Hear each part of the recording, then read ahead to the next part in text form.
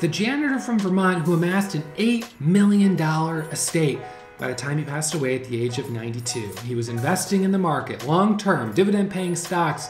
What was his portfolio? How did he do it? I'm going to share that with you right here today. Make sure you hit the thumbs up. I hope you enjoyed this video. Let's go ahead and dive right in.